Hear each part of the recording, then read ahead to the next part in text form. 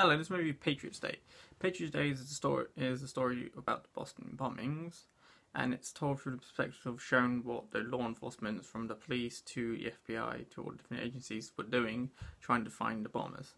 Well, the great thing about this film is gives you good emphasis on everyone that's around it and everyone that was affected by it in different ways. It shows from different people who were affected by the bombing, who were in the crowd, who were different victims, to how the effects were affected all the different law enforcement agents.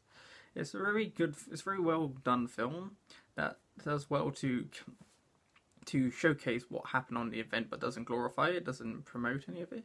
It's a good way to show how a city came together trying to about when this tragedy happened, and overall it is a very well told and structured movie, and it's something I'm glad Peter Berg did, and hope to see more films from him and more Wahlberg, who do great films together.